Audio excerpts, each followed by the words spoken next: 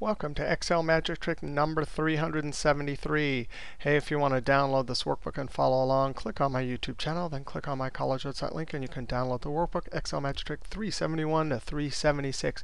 Hey, in this trick, we want to see how to randomly select numbers or words without getting any repeats. So our first one, we'll do randomly select three numbers between 1 and 50 without a repeat. Now, we're going to use the MRAND function, and you have to go either have the MoreFunc Excel add-in, or go watch this magic trick, and it'll show you where to get it, how to download it, and install it, and all that kind of stuff. Awesome 66 new functions. All right, there's lots of ways to use this function MRAND. So do MRAND. Now, one thing is it doesn't have any screen tips.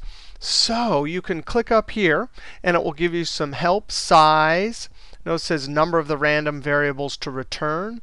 Base, lowest number, 0 or 1. Scope, that's the upper limit, like 50, 1 to 50. And static, whether you want it to be a volatile or not. Not only that, but this help on this function right here is just spectacular. It gives you all sorts of great examples.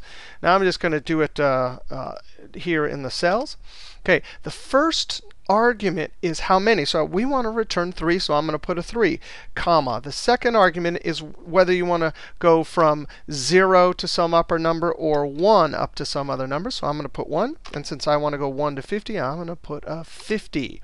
If you put a 0, it would go from 0 to 49. All right, and that's it. But you have to use Control-Shift-Enter to enter this formula. And I want to return 3 numbers, so I've highlighted 3 cells, Control-Shift-Enter. Now, this is volatile because I didn't use that fourth argument. So if I hit F9, you can see there will not be any repeats. It's selecting between 1 and 50. Now, there's another way to do that very same select 3 from 50 without repeats, MRAND. The first argument you could just leave off because the size of the highlighted area will determine, comma. And I'm going to leave off this argument too. Remember, it tells you to start at 1 or 0. And then finally, we want to say 50. Now, what this will do, because we left that second argument off, 0 start at 0 or 1 start at 1, it will give us from 0 to 49. I think if I hit F9, let's see if we can get a 0. It may take a while. There's a 0. There's a 0. So one thing that you will see in people's spreadsheets is that they'll add 1 to the end. I have done that in other videos, although I tell you, I really like using this argument right here. Now, so those are numbers. And by the way, see there's a 10 there and 10 there. Why is there a repeat? Because these are completely separate calculations. Amongst these 3, there'll be no repeats. But this is like separate from this, so of course there's going to be a repeat. What about words? Hey, I have some names down here. I have some names.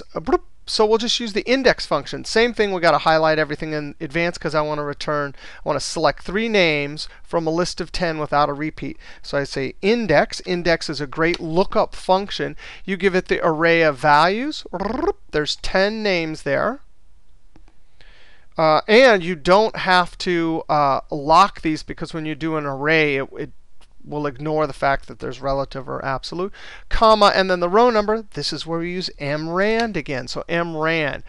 And I'm going to say let the size 1, 2, 3 of the selected range for the first argument determine how many, comma. I'm going to say, hey, start at 1 and go to 10. Close parentheses. If you wanted to, you could use the COUNTA function there.